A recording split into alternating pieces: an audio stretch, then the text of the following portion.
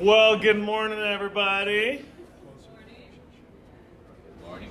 Fall came all of a sudden. Well, thanks everybody for coming. I was in San Diego this last week helping my mother-in-law do a bunch of work on her house. It's a long story, but good to be home. I came home and it's much cooler. It's hot and humid out there, so it's good to be back. But before we get going, I'll take care of the dirty work right off the bat. We are in need of some volunteers. Tomorrow we are starting the basement, and we have 115 kids signed up. Wow. So it's going to be great. And kind of to kick off the year, we did this last year too.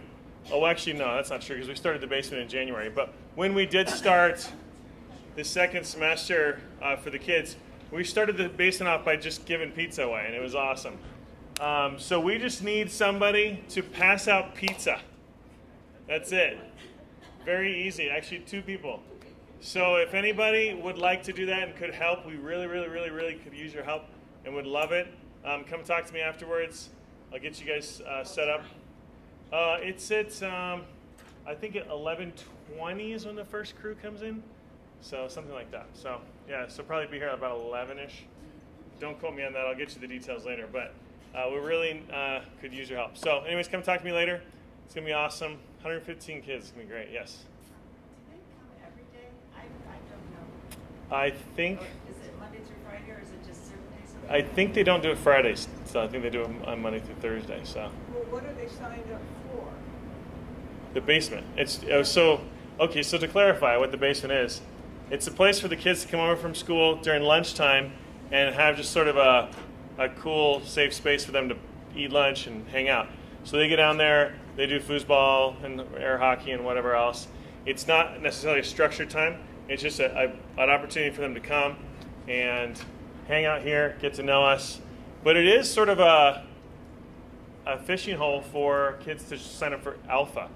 If you don't know what Alpha is, that's a small group Bible study that really helps people start at a really high level kind of philosophical question, you know, like, hey, what's wrong with the world? And you ever thought about maybe there's a God out there and things like that? And then you work your way down to the fact that we all need Jesus. So Alpha is a really cool program to do that.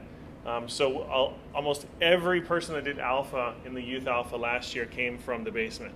So it's a huge outreach opportunity for us. So, but it's more or less just sort of a time for them to hang out, play during lunchtime. So that's what that is. So anyways, come talk to me later. Glad you guys are here. Love you guys. We have part 2 of Dr. Scott Winnig. It's going to be a blast. And then next week we'll have Tom Melton to do some interesting topics. So that'll be fun. He's also doing the Man Meal. So if you haven't signed up for the Man Meal, men, make sure you sign up. That's this Friday. And that's it. Cool. Let's pray here and we'll get started. God, we are so grateful for you. We are grateful that you have delivered us, God, from being enslaved to sin, enslaved to the world, and enslaved to ourselves. God, we are grateful that you have found us, that you've delivered us, that you've brought us out of darkness and into light. Help us as we reflect today, as we learn today, on how that will affect our relationships, how that affects the way that we form others in our relationships with others, and how we too will be formed and the environment we choose to put ourselves in to be formed. God, just help us to learn a lot today, open our minds, open our hearts, and help us not only to learn today, but to take this and put this into practice in whatever we do. Be with the church as we encounter and help the kids to encounter you through the basement and through Alpha and so on. We know school just started last week. Please be with the teachers and principals and all the administrators and so on as well. And we pray that we can be a great light on the hill here next to Bear Creek High School and Bear Creek K-8 and the surrounding community here in Lakewood, God. We love you. We need you dearly. We pray this all in your son's name. Amen. Cool. With no further ado, Dr. Scott Winnig. Thanks, Chuck. Hey, so good to see all of you. I hope you had a really good week. Just a little hands in the air to start this morning. How many of you were here in the No Hour back in July on the 10th or the 17th or the 24th? Any of those 3 Sundays? My colleague Dave Bushard was speaking. Yeah. Well, what Dave did was this. He did 3 weeks on Christ and culture, integrating our faith into the public square. So Dave did 3 weeks on that, and if you get to know my friend and colleague Dave, he is meticulous and detailed to the nth degree. And that's what makes him a really good theologian. That's what you want in theologians. Let me ask you this. As you reflect a little bit on those 3 weeks that he did, what were some of your takeaways? What questions or concerns might you have with this topic of Christ and culture?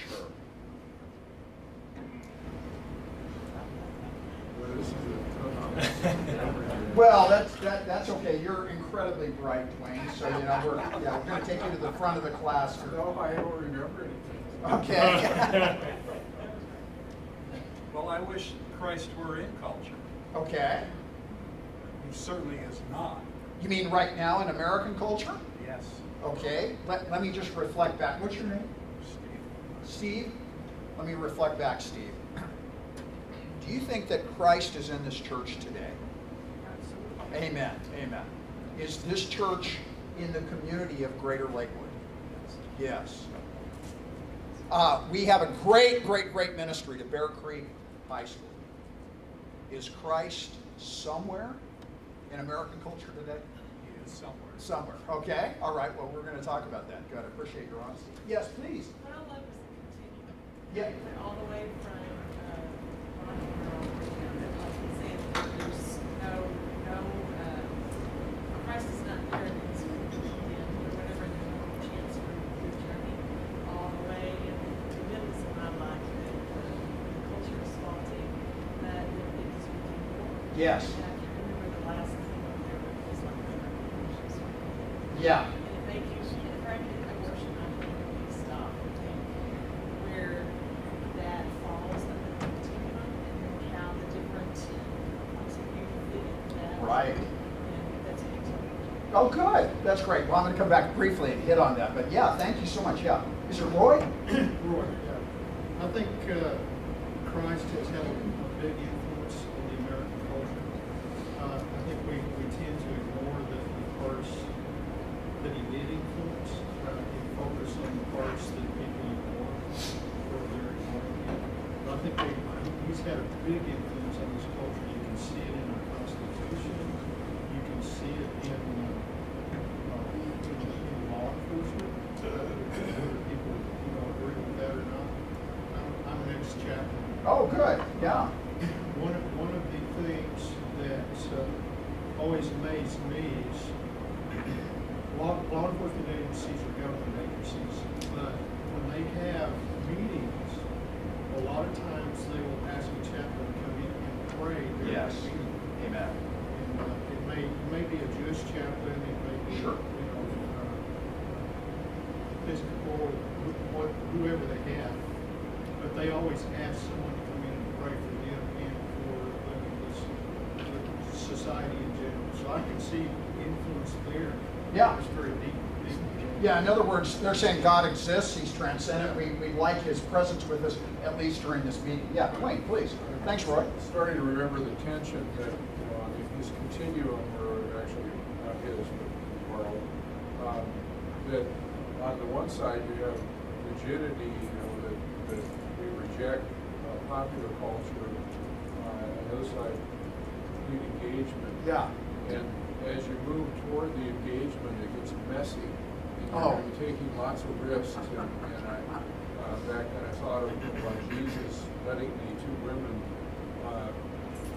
anoint his feet, and how he was really out there with the risk in both the counterculture and bringing his spirit, his influence to the culture by allowing this.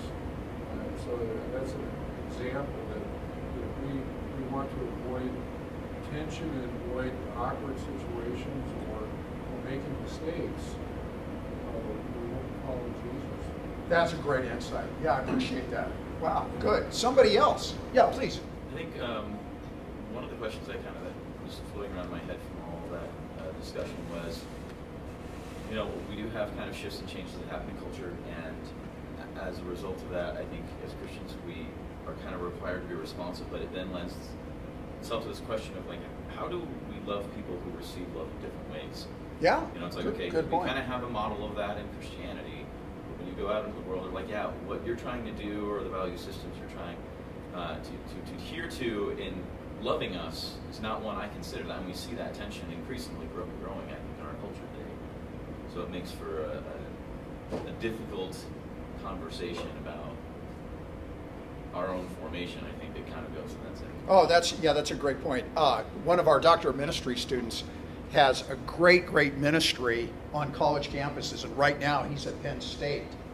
And one of the things that he's noticing, and this has been a new ministry for him and his family in the last year, is, and he said this in a D-Min class that I was in with him about a month ago, he said, well, one of the things I've realized is that the progressive movement, which most of us on this side of the political equation don't agree with in terms of tactics and strategy, but he said one of the things I've come to realize is they want a better world. They want justice, and they want equality, and they want to minimize human pain and suffering. And he said, who amongst us as a Christian don't agree with those long-term goals? Now, the tactics or the strategy of how they want to get there, we might disagree with. But what they're doing is they're engaging culture and saying, we need to change this because it's unjust and unfair and inequitable and, et cetera. But I think you're making a great point. Now, let me share with you what I'd like to do today. I want to talk about two things today related to our Christian formation surrounding this huge, never-ending issue of Christ and culture. The first thing I'm going to do is I'm going to pass out a sheet here in a moment, and I'm going to do what I call a little brief theology of culture. In other words, I want us to think about the whole issue of culture from a theological perspective. That's the first thing I'm going to do. So I'm going to walk us through the sheet. Everybody will have a sheet. We'll just walk through that. But then the second thing I want to do is I want to take a look from one of my favorite passages in all of the Bible about what is proper and improper enculturation. And then how do we disenculturate, at certain points at least, in order to enhance and promote our Christian formation? How do we do that? And so I want to go to a biblical example of someone who did that exceptionally well. So to get us started, let's do some thinking about culture and a theology of culture. If you pass a couple back there to your friends, and if you just like to pass those around there, I'll give one to you and one to pass to Chuck here.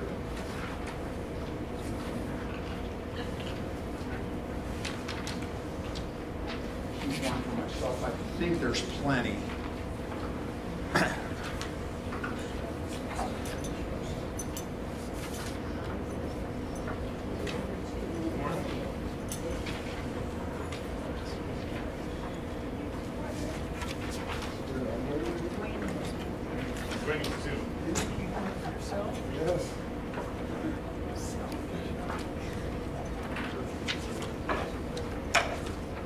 Okay, here are some thoughts on culture and developing a theology of culture. This topic is unbelievably crucial. Dr. Bushard talked about H. Richard Niebuhr's classic work, Christ and Culture, and in the beginning of that book, and let me make this comment, I read that book my first year in seminary, and it's a horribly written book. It's terribly written. It was the most important book I read in 4 years when I was in Denver Seminary. It's completely shaped the way I think about Christianity and what Jesus is trying to do in our culture and in the world today. It's a horribly written book, and I keep telling my friends, somebody really smart like Chuck Hess ought to go back and rewrite that and put it in plain English. But it's an incredibly important book because Niebuhr says this is the enduring problem. He was a church historian. I'm a church historian, so I resonate there. And he knew his church history really well. And he says the two most important factors in any Christian's life are Jesus of Nazareth and the culture that that particular Christian lives in.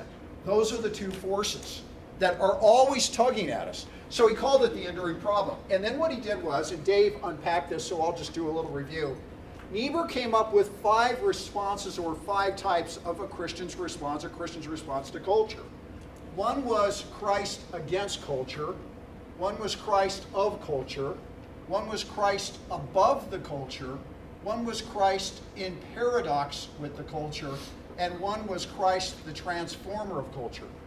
Now, whenever we talk about this with our students, because they're young and idealistic, and I love that about them, and I want to encourage that in them, not squander that or squash that. Everybody says, well, I'm going to be a Christ of transformer culture person. And I'm thinking, yeah, that's great. I want you to do that too. That's more challenging than we think. Yeah, so those are the 5 types. And as I put here, culture is almost always as influential on the church as Christ is. Sometimes it's more influential. In other words, culture is this incredibly powerful force that influences our Christianity. It influences the way we see life, do life. It influences the way we do church. Over time, and this is one of the big lessons of church history, over time, the church will always begin to reflect the culture that it's a part of. It always does that. So, for example, you all know your New Testaments really well, and you know that Paul and Barnabas in Acts 13 go up there into Asia Minor, and they're preaching the gospel in Iconium and Pisidian Antioch and Lystra and Derbe, and they go in and preach the gospel, and they win people to Christ, and they set up these little churches, these little ecclesias. And then they go back up there later on and revisit them, and they appoint elders and deacons in those churches. In other words, they have to institutionalize them. So then, eventually towards the end of his ministry, Paul appoints Timothy, who's the bishop in Ephesus, to make sure that all the churches in Ephesus and the surrounding area are functioning according to how he wants them done. And he says the same thing to Titus in Crete. Well, Paul's martyred probably 66, 67 AD in the Neronian persecution. Timothy and Titus, we think Timothy was martyred about 10 years later in Ephesus. We're not sure what happened to Titus. But here's what's really, really interesting. By the end of the 1st century, in the Roman Empire, and even to the east in the Persian Empire, which the church got to as well, you have the beginnings of what we call an episcopal church structure, where you have a bishop over a wide variety, a wide geographical area with all these different churches in them. And each of those churches has a priest or a pastor with some deacons. And you have a bishop over all of these churches in these areas. We call those dioceses. And so I always try to point out in church history, one of the things you have to realize is very early on, within the first 100 years, the church takes on what we call an episcopal polity, an episcopal structure, with bishops and pastors and deacons and deaconesses. The reason it did that is because it was adapting to the political culture of the Roman Empire, which had Roman governors and proconsuls and mayors. In other words, the church adopted its structure to the culture that it was a part of. And nobody seemed to think too much about it. In fact, episcopal structure continued on for centuries. And it wasn't until the Reformation in the 16th century that those of us who call ourselves Protestants went back and revisited the whole issue of church structure. So my point is, the church always, over time, reflects the culture it's part of, whether it's American culture, Argentinian culture, African culture, it always does. Now, let me give us some definitions here. There was a group called the Willowbrook Group, just about 25 years ago. They spent thousands and thousands of dollars trying to study and analyze culture, and here's the definition they came up with: the pattern ways in which people relate to each other. One of my favorite theologians, one of my intellectual mentors, he was a missionary to India for 40 years, the British missiologist and churchman Leslie Newbigin says this: culture is the sum total of ways of living developed by a group of human beings and handed on from generation to generation. This is my definition. I'm a little bit simplistic here. The way people do life. That's culture. Now, here are some general propositions. If culture's an enemy of the gospel, then the only logical response for Christians is to separate out from the culture. Eugene Peterson, famous writer, pastor, said this clear back in 1997, 25 years ago: this culture is evil, meaning American culture. Well, if Eugene was right, every Christian in North America should have just disengaged from the culture. Said, we're going to have nothing to do with it because it's evil. he'd probably go, well, Scott, that's not exactly what I meant. But that's kind of the logical response to that. On the other hand, if culture is a friend or at least neutral to the gospel, then contextualization, it's a big word, is the answer. Here's Newbigin's definition of contextualization. The value of the word contextualization is that it suggests the placing of the gospel in the context of a culture at a particular moment, a moment that's shaped by the past and looks to the future. So that's pretty abstract. Let me try to make it concrete. The bridge at Bear Creek has a culture. We do church here a certain way. Now, last week I shared I have the privilege of preaching around town throughout the course of the year, especially in the summer. So, and over the last 12 years, 13 years since Melanie and I have been married and I transitioned out of leading the church that I was pastoring at the time, we've been in a lot of different churches, and it's really, really great. We love going to different churches to see what they do. Churches do church very differently, depending on where you go, even though they're all Protestant. So we have a particular culture here at the bridge at Bear Creek. So, you know this when you go to worship.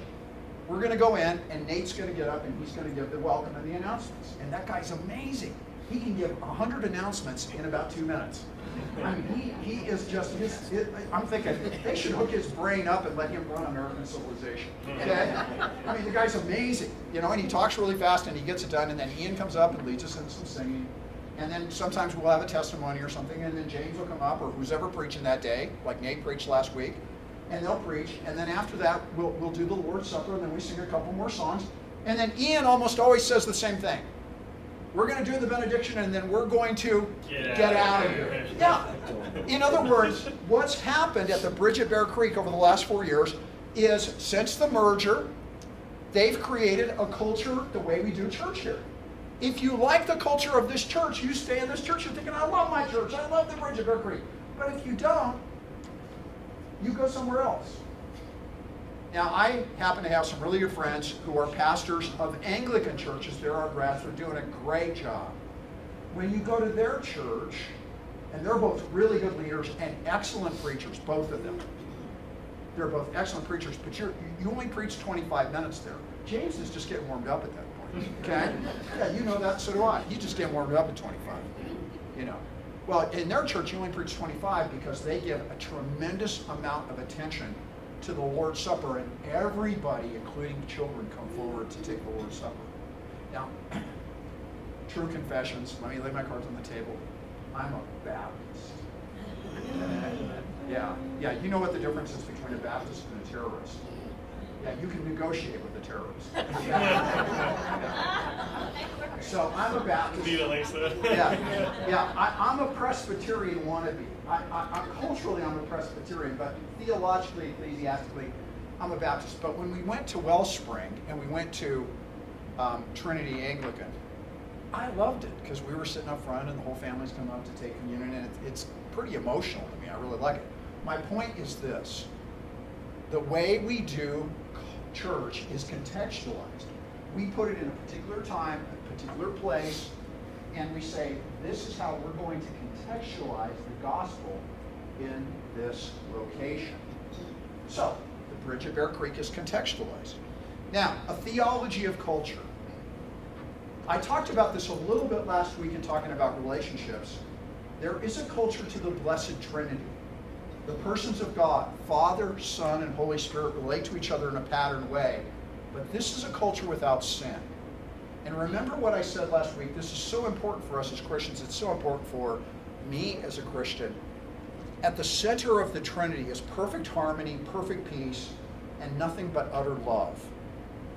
In other words, the center of the universe is love. And that's why Jesus said, love God, love other people, because he wants us to be people of love. Now, according to the image of God, the Imago Dei, which we talked about a bit last week, God has created you and me and all of us as cultural beings. And you see that in Genesis chapter 2. Adam and God were communing together in the cool of the day. And Adam was naming the animals, and Adam was doing this, and then eventually God makes Eve. And that was a culture without sin as well. But as we talked about last week, and once again, I just want to reiterate this, what happened in Genesis 3 was Adam and Eve fall, and it's utter catastrophe. And this takes us into the level of total depravity. Now, once again, as I said, total depravity, friends, does not mean that you and I are as bad as we can possibly be. It does mean that every single part of our lives and our persons, our minds, our wills, our emotions, our bodies, they're all tainted by sin. Our families are tainted by sin. Our churches are tainted by sin. Our schools are tainted by sin. Our culture at large is tainted by sin. Civilizations are tainted by sin. The world is tainted by sin. Doesn't mean it's as bad as it can possibly be. It does mean that it's fallen and that it's broken. So, we're fallen in all aspects of our being, therefore culture's fallen too. And you see that in Genesis 3 on into Genesis 4. In Genesis 4, culture starts to develop out. The author's telling us about that.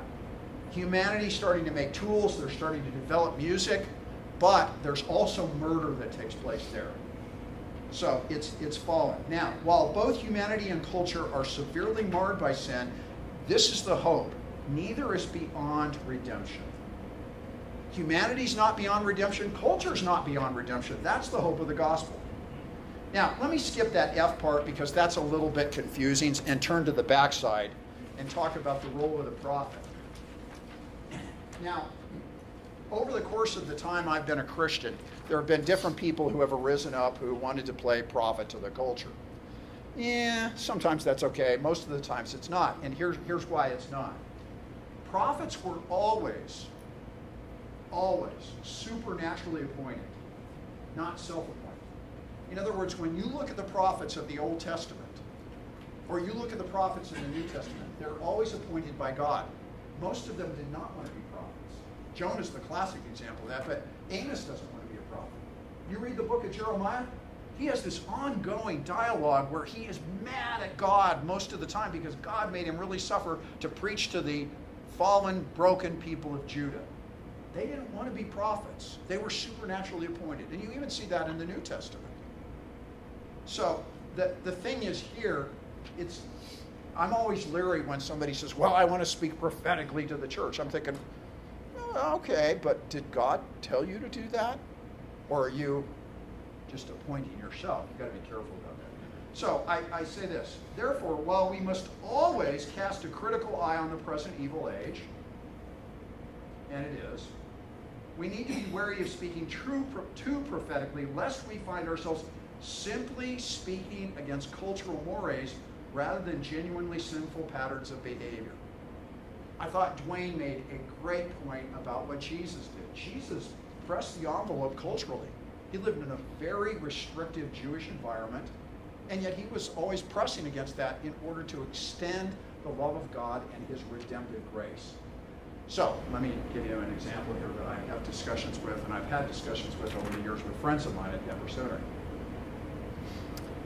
About 40 years ago, there were some pretty great leaders in the United States who figured out the church was not reaching baby boomers. So what they did was they did surveys in Southern California, Chicago, and here's what they found out. They went house to house to house to house, and they found out, hey, are you going to church? Yeah, great, glad you're going to church. We're going to the next house.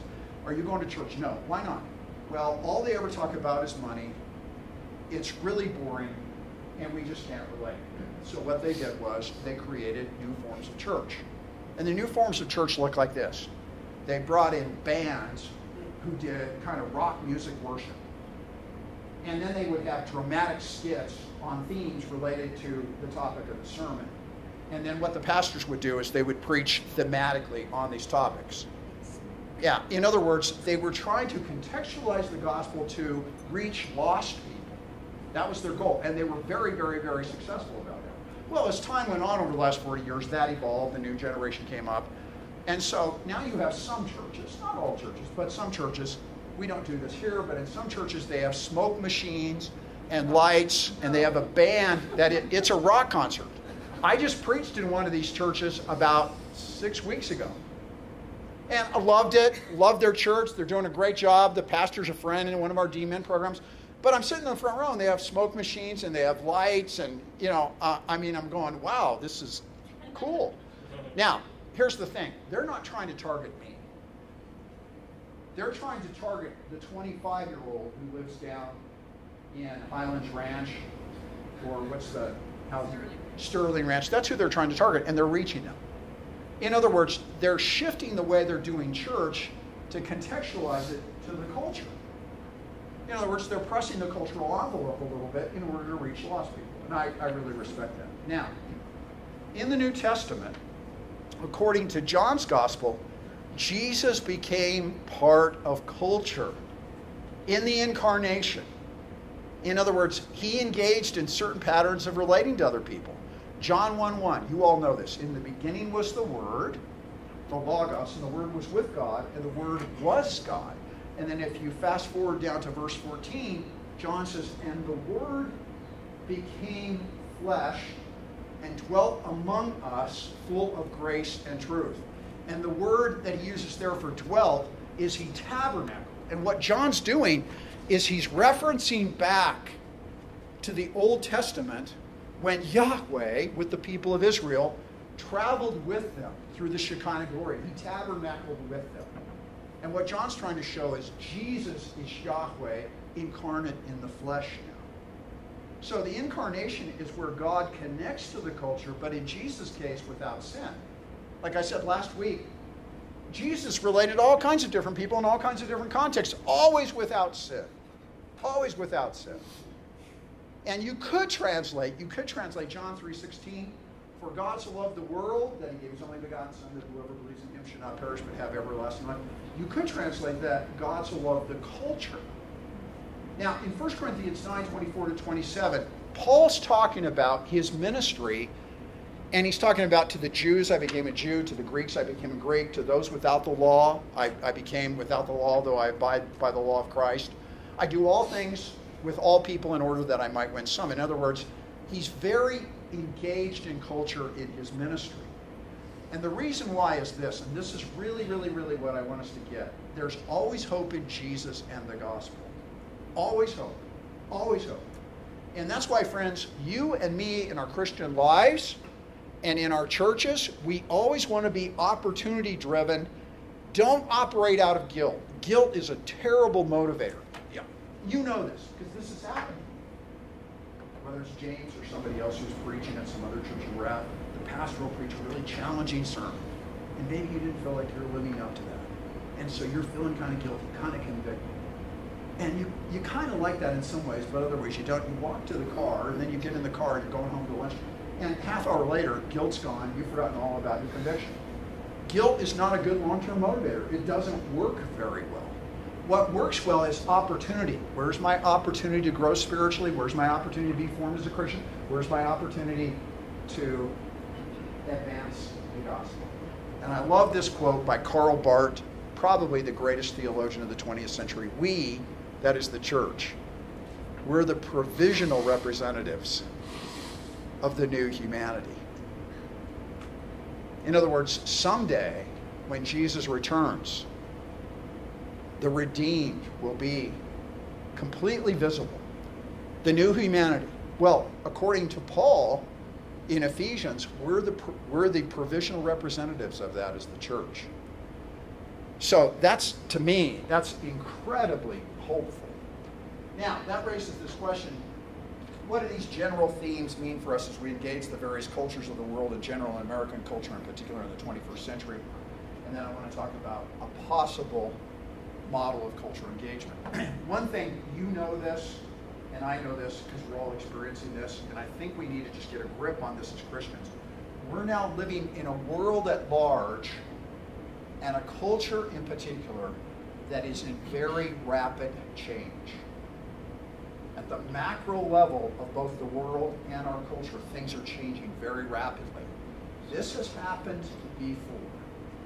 When you look at the late 15th century on into the 16th century in Europe, it was a period of very rapid change and development. I mean, the printing press was invented, which completely changed the dissemination of information. That was the 16th century, the 15th century when Gutenberg invented it. But it was equivalent to us encountering the internet. The religious system of Europe was broken, and eventually you would have reformers like Luther and Calvin and Zwingli come up and reconfigure theology, salvation, and the church. The discovery of the New World in the late 15th century changed everything. it's hard for us to imagine. People in the Middle Ages didn't think the Earth was flat. They knew the Earth was a sphere. They just thought it was much, much smaller than it was. So when Columbus and his crew set off, they think they're going to go to India. That was their goal. We're going to go to India. We're going to load up on spices. We're going to return. We're going to all be rich. Well, they get out there into the middle of the Atlantic, and they keep going and going, and there's no land in sight. And finally, Columbus makes a really hard leadership decision. He realizes in the next day or so, we've got enough supplies that if we turn back, we can make it back to Spain okay. But if we don't, and we run out, we're all going to die out there in the ocean. But he rolls the dice and keeps going. And eventually, they make it to these islands in the Caribbean, and they think it's India, and so they call the natives Indians. Well, it's not. It's a new world. And eventually Columbus figures it out. And then he goes back a couple more times, and they figure out they discovered a new world with huge land masses. And then Magellan eventually does his circumnavigation of the globe. It takes 3.5 years. He dies on the way. In other words, it changed their reality. I always try to tell students this. It'd be as if for us today, if Vulcans landed on Earth and we realized all of a sudden, oh, there are other creatures out there in the universe. That would shake your world up a little bit. My point is this. You and I are living in a time of very rapid and massive change. Yeah, I have a subscription to Barron's Magazine. I read it every Saturday because I'm kind of a financial, that's kind of my hobby on the side. And they had this interview yesterday. I was sharing with this guy, and basically what he is he's trying to forecast trends into the future. Nobody can predict the future. But he's looking at current trends to figure out for their investment firm, what are the best investments for their clients to make money. And I was telling Melanie this last night at dinner. This guy's probably in his early 40s. You can tell he's really, really smart, really well educated. And he said this, he goes, listen, and he's telling the interviewer, he goes, millennials are nothing. Are you a millennial? Technically. Yeah, well, he's basically saying your generation is nothing. Because Gen Z, people born from 96 to 2016, he says they're everything. There's a huge number of them, huge number. And the way they're doing life, and these are some of your grandchildren probably, is completely different than the way I do life. Like he says, they're not going to drive. They don't want to drive.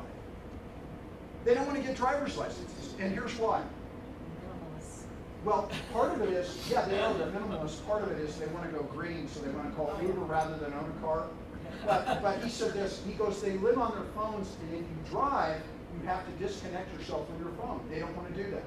But if you call an Uber, you call your Uber, he goes up, he's still, you can still be on your phone, talking to your friends, texting, whatever else. And he said Gen Z is going to change everything. We're the Uber drivers. Yeah, exactly. Yeah, yeah. Well, there's no money in retirement, so Yeah. There you go. Yeah, well, I have a friend who's 77 years old. He just bought a Tesla. He's an Uber driver. Yeah, he sends me an email a week ago with a picture of his Tesla. He said, Scott, here's my Tesla. It's fantastic. He had 2 of his grandkids with him. He goes, I want to have lunch. I want to give you a ride in my car, and I won't even charge you. Wow. Yeah. My point being, we're living in a time of very rapid change. And that's not always easy to engage. Now, let me stop there for a minute. Questions, comments, concerns about what we're talking about here in terms of Christianity, culture, and our spiritual formation. Yes? Well, we were missionaries on the island. Oh, there you go. And when you go cross-cultural, especially with nomadic cross-cultural, we have to constantly think we don't want to Americanize. Yes. We want to Christianize. Yes. And then, so that was a dilemma that we had in terms of, we had to rethink everything in terms of, is it right or wrong or just different? Yes. God bless you. Yeah, you're trying to be sensitive to the culture that you have engaged. And they speak a different language, they do life differently, they see things differently. But you want to put the gospel in a culturally contextualized way so they can at least hear it. Great. Yes, please, go. We did some translation, or I did some translation work when I was over there. They didn't have the Old Testament, most of it translated. So I taught Isaiah, out of Isaiah 1, where it says, though your sins be as scarlet as white snow. Yeah. They have never seen snow, so to tell them that doesn't make sense to me. Yes. So what I had to do was find a cultural equivalent. Yes. The word snow. So I used the word bonus, which is the meat inside the cookie. So when you break it over, it's Pure. pure. Oh, that's great. See, that's what I call proper enculturation. Yeah, you're just being sensitive. I got condemned for I'm sorry about that because I like what you did, but that's just my opinion, sir. So I guess a question, comment, concern, whatever is Christian culture when it butts up against the rest of American culture. What are the problems? What are the concerns when it's simply Christian culture? You know, like what is it, 2 Timothy 3, having a form of godliness but deny its power? Yeah. So the culture of Christianity without actual power of Jesus and that whole dynamic. And I guess that's something I think about, but I don't know how to really do anything with that or how to help with that mentality, other than do no hours, but Well, you're raising a really significant and, in my opinion, very challenging issue that you and I need to have lunch over, and then maybe between the two of us, you can help me unpack your issue, okay? Okay. Yeah, I'd like to do that, okay? That's really complex.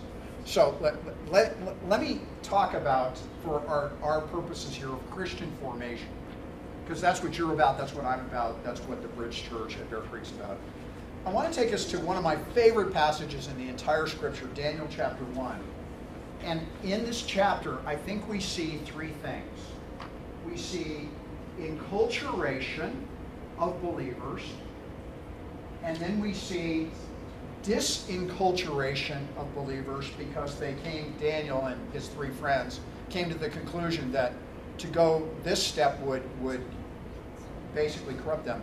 And then what God's trying to do in this whole issue of culture and believers. So let's look at this narrative together. And like I said, I love this narrative. It says, in the 3rd year of the reign of Jehoiakim, king of Judah, Nebuchadnezzar, king of Babylon, came to Jerusalem and besieged it. Now, if you read the book of 2 Kings and you get to chapters 24 and 25, it talks about the history of this. And the reason this happened, and I'll get to this here in a second, is because the people of Judah were corrupt and they wouldn't listen to the prophets like Habakkuk and Jeremiah. And God kept telling them, you got to repent, you got to repent, you got to repent. They wouldn't, so he finally decides he's going to destroy them and carry them off into exile. And here's the deal, verse 2. And the Lord, meaning the sovereign Lord Yahweh, delivered Jehoiakim, king of Judah, into his hand, along with some of the articles from the temple of God. These he carried off to the temple of his God in Babylonia and put them in the treasure house of his God. So that sets the stage. Judah's corrupt spiritually. They've been warned. They won't repent. So God raises up Nebuchadnezzar, king of the Babylonians. He comes to Judah. He surrounds Jerusalem. And he carries off these exiles back to Babylonia, along with some of the articles from the temple. The author wants you and me to know God is behind this. And let me quote Beth Moore here, who I respect a lot. When she was teaching on this text, she stopped right here and she looked the 500 women in her audience in the eye and she said this. She's got the hair going and the fingernails. And she's great. She's a great communicator. She says, we need to take God seriously. Let us take God seriously. This is serious business. And she's right. We want to take God seriously. I need to. You need to.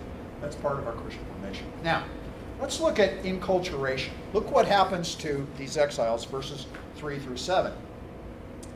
Then the king, that's Nebuchadnezzar, ordered Ashpenaz, chief of his court officials, one of his right-hand people, to bring into the king's service some of the Israelites from the royal family and nobility. Young men without any physical defect, handsome, showing aptitude for every kind of learning, well-informed, quick to understand, and qualified to serve in the king's palace. He was to teach them the language and literature of the Babylonians. The king assigned them a daily amount of food and wine from the king's table. They were to be trained for 3 years, and after that they were to enter the king's service. Now, friends, what I want us to notice here is that these young men are being re-enculturated. They've been uprooted from this culture, transported as exiles 600 miles away across the desert to this up-and-coming civilization that's very advanced, very hierarchical, very sophisticated. And they are being enculturated into this civilization. They have to eat the king's food, drink the king's wine. They have to go to the king's school. They have to learn the king's math. They have to read the king's literature. They have to wear the king's clothes. And then look at what happens in verses 6 and 7. This is really interesting. Among those who were chosen were some from Judah: Daniel, Hananiah, Mishael, and Azariah. Now listen. This is really important. The chief official gave new names to them. To Daniel, the name Belteshazzar. To Hananiah, Shadrach. To Mishael, Meshach. And to Azariah, Abednego. They're renamed with names of Babylonian gods. They're being completely reinculturated because Nebuchadnezzar is trying to train them up to go into his service for the good of his empire. So he's retraining them educationally, he's retraining them linguistically, he's retraining them scientifically, and he's even retraining them in terms of giving them new names because they're going to be his servants in his court, in his civilization. They are being reinculturated. Now, let me use an example here for you and me. I like USA Today. Excuse me. I used to have a subscription to it. I don't anymore, but if I could afford it, I would. Okay. Well, one of the reasons I like USA Today is because it's always broken out into 4 elements. It has a blue element, and that's the front page. And basically what the blue element represents, more or less, I'm generalizing, is the political context of the United States and the world. It's about politics, pretty much. And then they do a green element, and that's money. Now, I like money, you like money, we all like money. Money's a big part of life. It's a big part of your life, big part of my life. You've got to have money to live, especially at 10% inflation. Yeah, money's important. And so they talk about money, and they talk about mutual funds and ETFs, et cetera, et cetera. Yeah, how to fight inflation. So that's good. And then they have sports, the red. Now, I love sports. I've been playing sports since I was 6 years old. Melanie will attest to this. My favorite month of the year is March, because that's when March Madness is going. I think March Madness is the greatest sporting event in the history of the universe because the kids lay it on the court. It's sudden death. You finally get to the championship game. It's just amazing. You know, kids who lose, they're crying, and I like to see them cry because you know what? Their hearts are broken. They left it all on the court. I love that. I'm a huge NFL fan. I'm excited about the Broncos this year. Very excited. I love sports. Sports are a big, big deal in American culture. And then last but not least, they have the purple section that they call life, and it's basically about entertainment. About entertainment. And the reason I like this, as you can see, this is a huge element of American culture. This is a huge element of American culture. This is a huge element of American culture. And this is a huge element of American culture. In other words, you read USA Today, you're figuring out, here's what it looks like to be enculturated as an American. Okay, great. Now, let's go back to the text. Verse 8. But Daniel resolved not to defile himself with the royal food and wine, and he asked the chief official for permission not to defile himself in this way. Friends, this is the key verse in this narrative. It's also the key verse for all the rest of the book of Daniel. See, what Daniel does is this. Now, you got to remember, he's probably 14 or 15, maybe 16 years old at this point. He's been uprooted from his family and his friends and everything. He's taken to a brand new civilization where this king makes all contemporary world leaders look like a cream puff. Nebuchadnezzar's one tough guy. And he's ordering them all to be reinculturated. And Daniel says, I can go to the king's school. I can learn the king's language. I can do the king's math. I can learn the king's science. I can read the king's literature. I can even take on the name of a Babylonian god. But I cannot eat the king's food and I cannot drink the king's wine. Now, if you read 10 commentaries on Daniel chapter 1, you'll probably get 20 opinions as to why he drew the line at the food and the wine. Here's the best guess that I think we have. The food and the wine was offered before it was served to the Babylonian god Marduk, as Marduk was the one who was providing this. Well, Daniel knows, hey, I can do all these cultural things in Babylon and get along okay, but I can't give ultimate allegiance to Marduk. I can't do that. That is going to corrupt me spiritually and morally. And the word defile here is used twice. It's used 11 times in the Old Testament, and it always means moral or spiritual corruption or defilement. He's saying, I could do all this stuff, but I got to draw the line there. Now, you got to understand, this is really dangerous. You don't cross Nebuchadnezzar. And if you read the rest of the book of Daniel, you don't cross him. He has a very good habit of throwing people into fiery furnaces or executing them on the spot because you don't challenge him. He's a complete and total despot. Now, he's actually a really good ruler in some ways, but you don't challenge him. Now, look at what happens here. Verse 9. Now God, the transcendent, awesome God, had caused the official to show favor and compassion to Daniel, but the official told Daniel, I'm afraid of the Lord my king, good, you should be, who assigned your food and drink. Why should he see you looking worse than the other young men your age? The king would then have my head because of you. Ashpenaz is afraid of Nebuchadnezzar, and rightly so. God steps in, and he shows favor and compassion to Daniel. Yeah, Daniel, I get it. You're one of these exiles. You can do all this stuff, but you don't want to do this. But I can't go along with you because Nebuchadnezzar will kill me. Now, here's what Daniel could have done with it. Just say, yeah, you know what? We just got to go along and kill him. But he doesn't do that. He doesn't do that because he knows God is at work now. Just by the fact that Ashpenaz is showing him compassion and favor. Look at verse 11. So Daniel goes to the next step. Then he says to the guard, whom the chief official had appointed over Daniel, Hananiah, Mishael, and Azariah, please test your servants for 10 days. Give us nothing but vegetables to eat and water to drink. Then compare our appearance with that of the young men who eat the royal food, and test your servants in accordance with what you see. So he agreed to this, and he tested them for 10 days. In other words, what Daniel is doing here, friends, is he's allowing himself to be enculturated to a large measure. But he says, when it comes to ultimate allegiance in life, I cannot be enculturated. I have to draw a line. I have to disenculturate. I have to step away from what Nebuchadnezzar and the Babylonians want me to do. I can't eat the king's food, and I can't drink the king's wine. I can't do that. I've got to disenculturate at that point.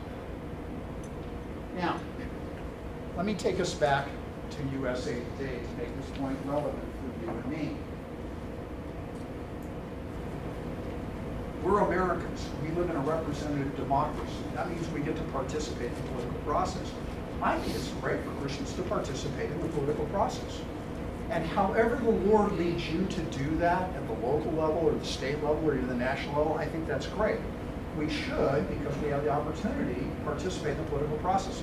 Many, many, many people around the world don't have that opportunity. We do, so let's do that. Now, here's my point. When we do that, we're enculturated. What we want to remember is this, and this is very difficult, and this has become exceptionally difficult in the last 8 years. We have to be really careful here as Christians because politics is really important in life. Politics is not, let me stress this, friends, for my sake and your sake and the sake of our Christian formation, politics is not the most important thing in the life of a Christian. Jesus of Nazareth and what he's trying to do in terms of building his kingdom is the most important thing, not politics. Now, you can vote who you want, vote for who you want, and I will respect that. You can participate in the political spectrum how you want. But when Christians start to diss other Christians because of who they voted for or who they think is best for office, what you've done is you have re-enculturated yourself on loyalty to Jesus of Nazareth. I saw this at Denver Seminary all over the place in the last 5 years.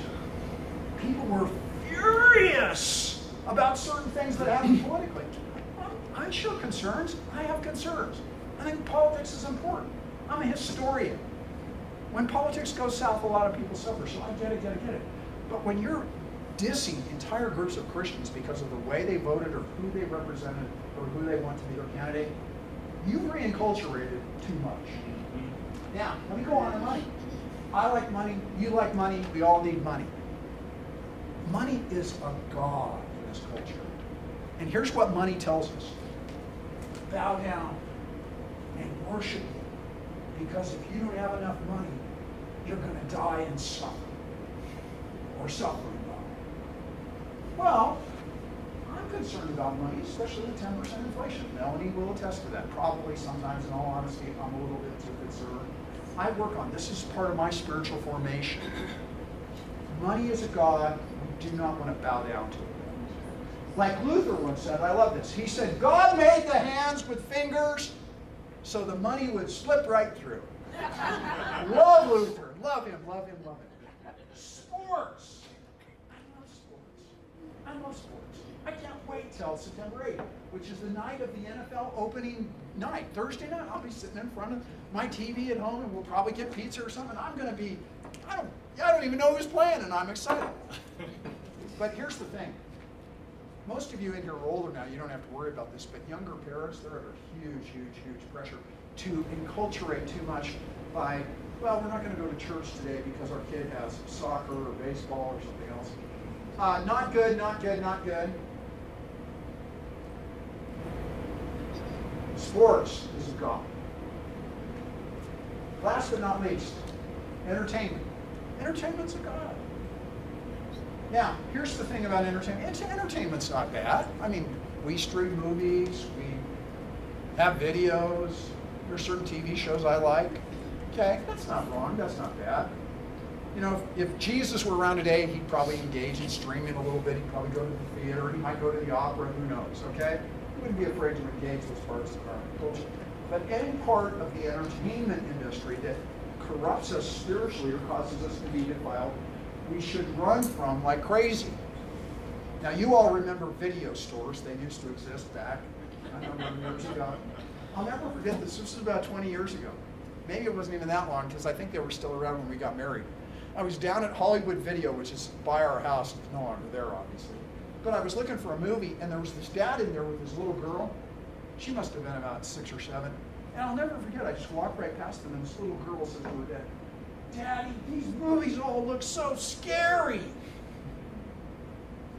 And I thought, yeah, some of them are really bad. And I thought, anything that looks spiritually or morally scary or bad, we should disenculturate. I should, and you should. Now, let me go back to the text here, if I can find my sheet. Right over here. Thank you. Let's see what happens here to Daniel and his friends. Verse 15. At the end of the 10 days, they looked healthier and better nourished than any of the young men who ate the royal food. So, look what the guard does. He knows what's good for them and what's good for him. He's going to get chips with Ashkenaz for this. So the guard took away their choice food and wine, and they were to drink and gave the choice food and the wine they were to drink and gave them vegetables instead.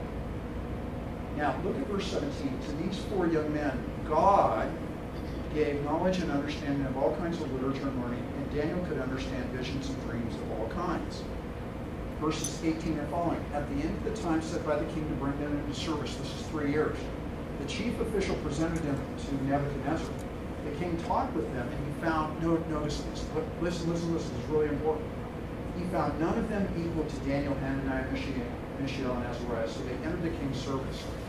In every matter of wisdom and understanding about which the king questioned them, he found them 10 times better than all the magicians and enchanters in his whole kingdom. And Daniel remained there until the first year of King Cyrus. Let me make 3 comments. They choose to disenculturate over the king's food and wine. They can do everything else, but they can't do that. So they choose to disenculturate on that. God comes to their rescue. God is there with them because he's the transcendent, awesome, loving God. So they choose to disenculturate in order to stay pure to him. Number 2, I don't want us to miss this. It costs them to do that. They went on a radical vegetarian diet for 3 years. Now, I happen to like Chinese and Japanese food. I don't want to eat it 3 times a day every day. Friends, for you and me to be true, godly, spiritual Christians in America in 2022, it's going to cost us. We need to recognize this. It's going to it means we need to make some sacrifices. Now, that might look different for you than it does for me, but we're going to need to make sacrifices. We need to do that for our Christian formation. And number 3, God once again comes to them and he makes them into these incredibly gifted people because, and here's the deal, God wants people in Babylon to know here's what I look like. Here's what a royal servant who's totally sold out to me in Babylon looks like. He looks like Daniel, and he looks like Hananiah, and he looks like Mishael, and he looks like Azariah. God wants his presence to be seen in the court at Babylon. Because God loves Babylonians too. And he wants Babylonians to come to know him. And see, that's what God thinks about all these people out here in Greater Lakewood and Greater Denver. He wants them to see. Here's what the Christians at the bridge at Bear Creek look like. They look like people who love him, who love others. Oh yeah, they're Americans. They drive cars, they go to sports games, they listen to music, they watch videos, but they're pure and they're holy because they're completely and totally dedicated to Jesus of Nazareth. See, here's the thing in narrative literature. It's easy to diss verses like verse 21, the last verse of this narrative. And Daniel remained there until the first year of King Cyrus. Oh, the author put that in there very, very intentionally because he wants you and me to know this. King Cyrus was a Persian king, 65 years down the road. By then, Nebuchadnezzar's gone, the Babylonian Empire's gone, the Persians have taken over. Daniel, in his 80s, is doing just fine. He's doing just fine. And God will use him with the Persians just like he used him with the Babylonians. And that's what God wants for you and he wants for me. He wants us in our 80s and 90s and beyond to be doing just fine, serving him in the midst of very rapidly changing culture. I've gone a little bit over. Thank you for your patience. Let me pray for us. Father, thanks for my friends here. Thanks for your word. By your Spirit, Lord, help us to be totally dedicated to Jesus. Thanks so much for your time, for letting me share with you.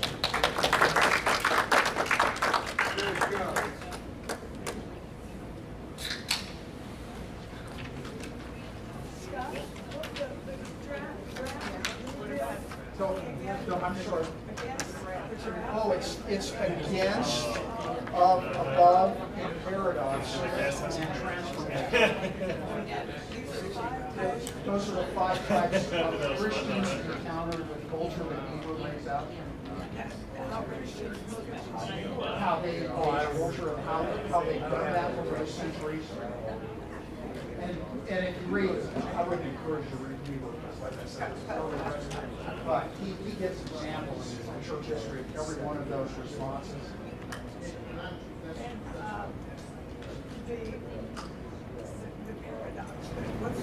Well, it's where you're engaging the culture, but you realize there's a lot of tension there because the culture's fallen, and you're fallen. You want to engage it, and you want to minister to it, but you recognize there's always tension there. It's never going to be completely what you want it to be. And the guy that he picks, the 2 main people he picks for that are the Apostle Paul and Martin Luther. And he said, Paul was always engaged in Roman civilization everywhere he went.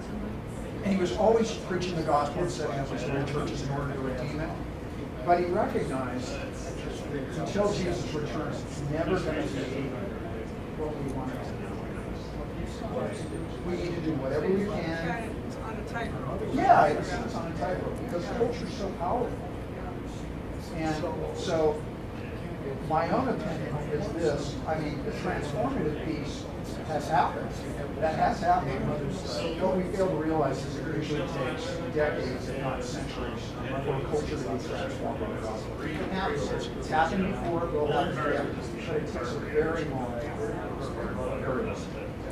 So, like I said, all my students say, well, I'm going to be a Christ transformative culture person. I'm going, great, you go do that.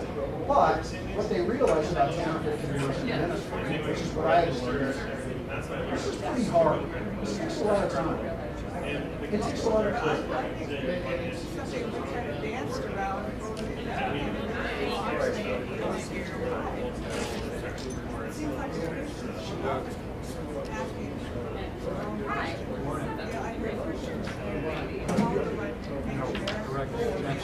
How will I be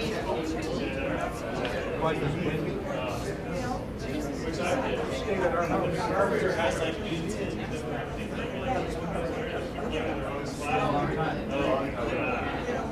Where?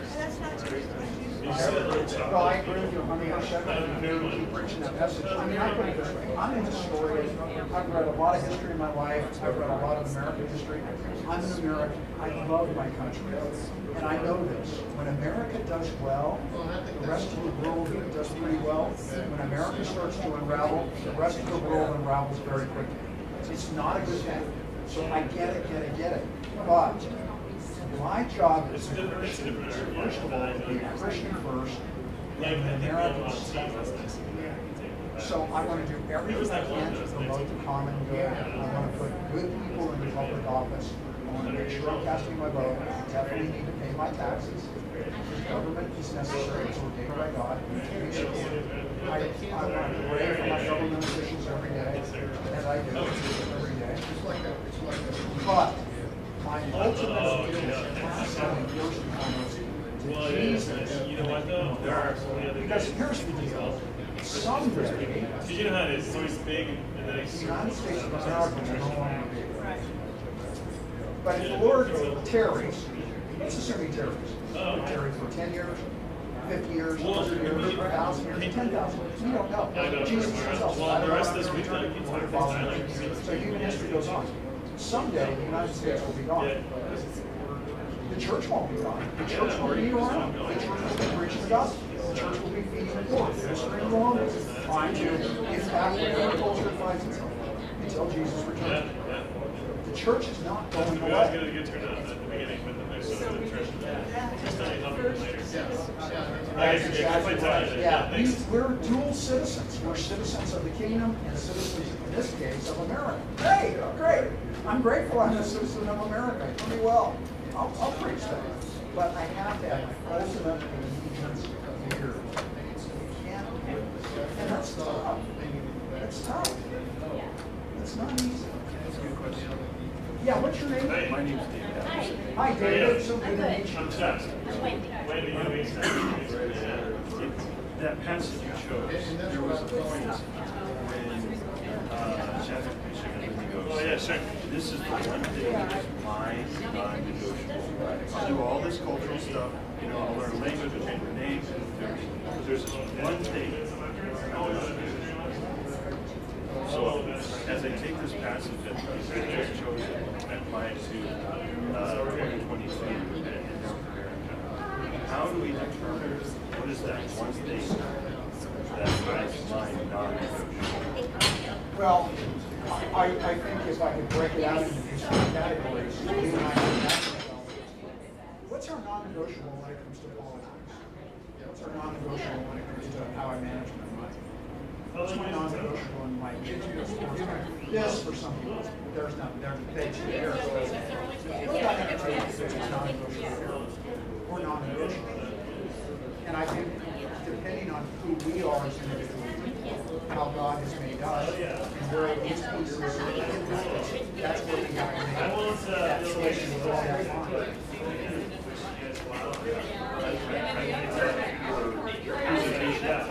Lectures have been titled on missionary. You get this. And so Thai culture is completely other than America. Yes. Completely. Yes. And so there's a lot of things as a Thai culture, but Thai culture is very about worshiping God. Everything about it. So basically, It's almost like being Shadrach, Meshach, and Abednego. That's exactly what it's like. And so you have to do my personal my own they refer to it as the situation. because in my neighborhood, I have idols and temples and all these gods from all over our community. So I can't just say, we're going to be a part of this, I'm not going to start it that way. Yeah, there you go. Let's go. Everything about the culture, but I can't find what is that one Well, thing? let's talk to Tyler. See, for you, I'm speculating. Let me double check with Tyler. I should have given a couple of details, but okay, because he's really in charge of it, and then even just ongoing, he probably needs help too. you're not going to be So- tempted to be in Paul's house. That is no temptation for you, no pressure on you whatsoever. But you know this and I don't. There are places in Thai culture that, for whatever reason, in whatever way, you might say, you know what, do I compromise here? Am I compromising? Because like you said, David, it's completely different than North American civilization, completely. But there are places in that culture where Thai Christians and those who are ministering to Thai Christians and seeking to win Thai people to Christ, there are places of tension. Yes. The missionary's job, whether you're in North America, Thailand, Argentina, China, Europe, it doesn't matter. The missionary's job is to figure out what's proper contextualization and where do I need to draw the lines right. We can't. But this text is directly relevant to you because they're leaving a monotheistic culture, which they had compromised on and became functionally polytheistic, worshiping the gods of Canaan and Moloch and all that. This is why God put them into exile. You know, and now they're carried off to a genuinely polytheistic society. I mean, Babylon was so polytheistic, gods and goddesses everywhere. And Marduk was probably the preeminent one. But they get into that and all of a sudden they realize, if I could put it in 2022, we're in tight. Now we're. I mean, I love the book of Daniel. I love that chapter. But it's a challenging and convicting chapter because he rolls the dice. God comes to his rescue, but he has to step out in faith. I'm going to do the right thing and trust that God will rescue. Because God does. God comes to the rescue. You know, gives them favor and compassion. And then, you know, they shine, but they sacrifice. Like I said, can you imagine a vegetarian diet with water and vegetables for 3 years? That's all they eat. It was a sacrifice because you know the king's food and wine. I'm not a foodie, but Melanie will attest to this. I like to eat good food. That would have been a temptation. I was thinking, I don't want to eat that for 3 years. But they did, because they said that's the price of it. I think it's interesting to time now, because one of the, you know, as you look at a culture, the redeemable parts and the not so redeemable Right. parts, and one of the struggles for time then is sexuality Yes. and the sexual sin. And so, you know, looking at the spiritual warfare that goes on. And so for us, what do we enculturate, what do we disenculturate from? The issue of spirituality is huge, especially with homosexuality and with new young missionaries coming to the field who have been over-enculturated in American sexuality kinds of things. And then how do you hold that line? And how do you love? Because those are our people that we're called to love, our missionaries, to strengthen them for their service. It's so messy. And I'm so glad you're there and that you see that clearly, because it's interesting what you just said. Well, we have missionaries coming from America. They've been so enculturated in American culture now. Let me just say it straight. They can't see the truth of what the Bible's teaching. That this is right, this is wrong, and there's really not much gray in between. But in America, we always want to live here. Yeah. I hear people say this all the time. Oh, this is complicated. No. You're right, it is complicated. And God says, yeah, I know it's complicated. Here's how you're supposed to do this. And he tells me that, Scott, yeah, okay, I get it with you, but it's Scott, this is what you're supposed to do. Live this way. Make these decisions. Make these choices. Don't go here. That's not good for you. And it enculturates you too much. And I really appreciate what you had to say, how you brought it out in this way using the USA Yes. name. Yes. Because these are the gods of They America. are the gods They're of the gods of America. America. And we swim in it. We swim Yes, in it all the with time. everybody. And I like the passage you chose in Daniel. What is the one thing in all these sections of culture that God is telling me to know? I will not eat this food. Yeah. What is What this? is that? And yet in all the other areas, you know, I can be fully engaged. Yeah, I may disagree with your political views. I may disagree with your ideas about money, but I fully love you as Jesus Christ And loves. it comes at a cost. It comes at a It cost. comes at a cost. And you're facing cost now. Yes. And God will take care of us, and we will be in our 80s too. So. Amen. But Preach. it That's comes at great. a cost. It Love comes that. at a cost Yeah. today that is hard. Yeah. It's hard. Yeah, I'm not a prophet. I don't know what's going to happen in the future, but I do know that what we call biblical Christianity is now further and further on the margins. It's on the margins. Okay. Well, We're almost a cult. Well, and here's what's encouraging to me. There was a book that was published by a great New Testament scholar about 6 years ago called Destroyer of the Gods. His name was Larry has since passed away. But it basically was his overview of the early church's engagement with Roman civilization. And he has a chapter where he talks about how basically the Romans viewed the early Christians as a religious cult that was undermining Roman civilization. And they viewed them as weird and strange because they wouldn't engage in many, not all, but many practices of Roman civilization. And so Christians were viewed as weird and strange and unusual, and they got, bad rep. And I'm thinking, is that one of the reasons we're afraid to disenculturate? Is because we're afraid people will think we're weird? We don't like being weird. We don't like being marginalized. We don't like being on the fringes. We don't like people looking at us and pointing to us and saying, we're just bizarre people. But I'm thinking, that's how the early church was. It's makes clear, but over time, trust this, the decades and the centuries, they eventually infiltrated and transformed the empire. All for the good, I like.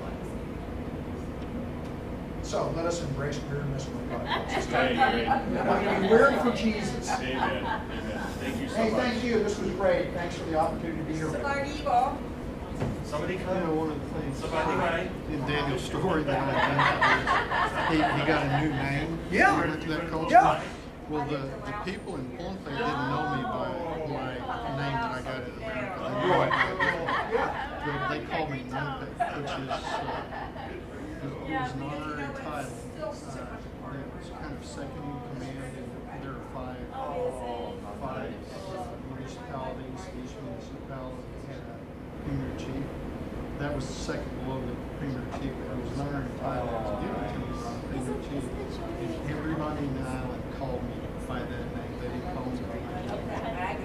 And the other one out there looking for me when I went to the post office, there's only one on the island, and asked for Roy Jones. Nobody knew who that was.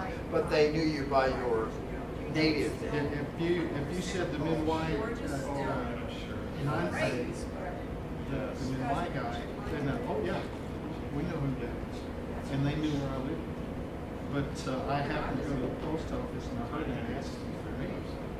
And I said, are you asking for Roy Jones? That has connected with the church of law. He says, yeah. He said, I really began to confuse. I was thinking you lied to us when you said because nobody knew who you were. He says, nobody on the island. He says, they do know. I says, if they don't call me Roy Jones, they call me Nunpe, and that's what everybody forgot. So I was given a new name. So. Yeah, see, I would say that's really healthy contextualization. The fact that they gave you a new name and knew you by that.